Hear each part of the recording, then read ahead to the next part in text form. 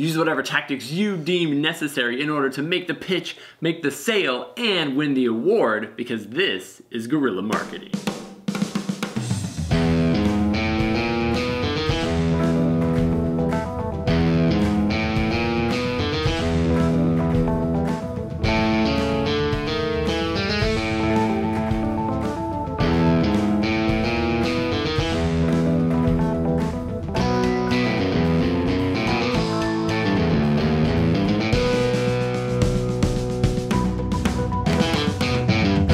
And thanks for joining us at Tantrum House Studio 3. I'm Will Meadows. And I'm Sara Meadows, and today we're looking at Guerrilla Marketing from Roxley.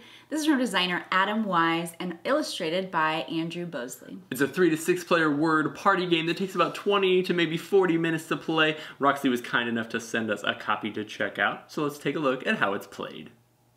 To set up the game, give each player their player booklet and a marker. Select the category for the game, like movies, college courses, or food trucks.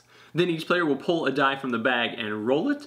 They write the corresponding category from the sheet on their player board, and then the dice are rolled to see which letters are used for the round. The player keeps rolling the dice until either 2 red dice are rolled or 4 dice are on the table. Everyone passes their books to the left and play begins. Everyone then flips to a new page in their book, and then using the acronym created by the dice, they will create a title for the category. So in this example, a fantasy movie using D and T might be Dice of Thrones. Players will mark the tab at the bottom, flip the page, pass the book, and in their new book, they will write a title for the next category using those same letters. Once everyone has played and now has their own booklet back, they will then take turns rolling 2 dice to determine the categories they will use for judging the movies in their book. Categories like lowest budget or most stuntman injuries. They choose a winner from their book and write the title at the top of the page, and the winner receives a banana. For the next round, players must write a marketing slogan for the winning movie title. Someone rolls the dice to create a new acronym, and play continues like in the first round. Players will again roll 2 dice to select a category to judge the slogans, and bananas are awarded. The player with the most bananas wins.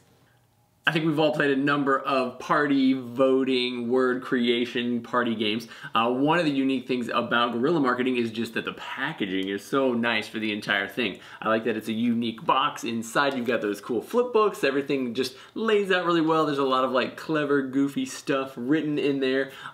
Even the markers seemed a little bit better than some of the cheap party game type of things that you would play. I really liked the design overall and had a good time playing it.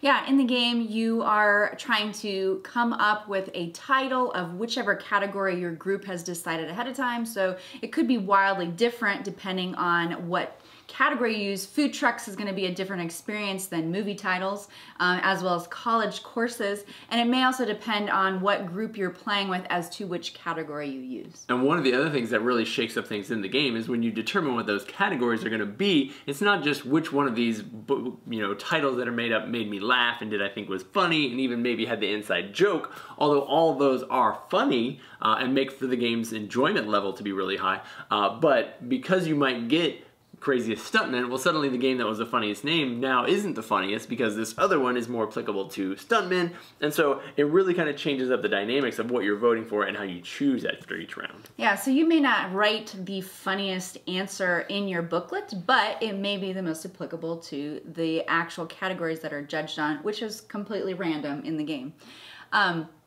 This game does have a few things that would not be suitable for younger audiences, so it's not necessarily a family-friendly game. Some of the quotes in there may not be family-friendly, but that is something for you to decide. Right, not an adult game, but definitely not a family game either. You could probably turn it into an adult game just fine, and those categories are pretty generic, so it's really going to depend on what comes out of your brain and what ends up on the paper. Yeah, we've had some excellent laughs with this one.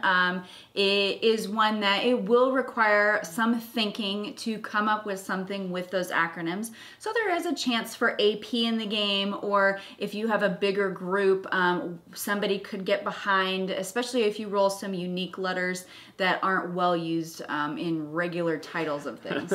Which sometimes just makes it all the funnier because you rely on weird spellings. That's what I do, and just make up my own words. And If it sounds like something that you would have a good time with, though, definitely check out Guerrilla Marketing from Roxley. And then, as always, thanks so much for liking, subscribing, and following along here at Tantrum House.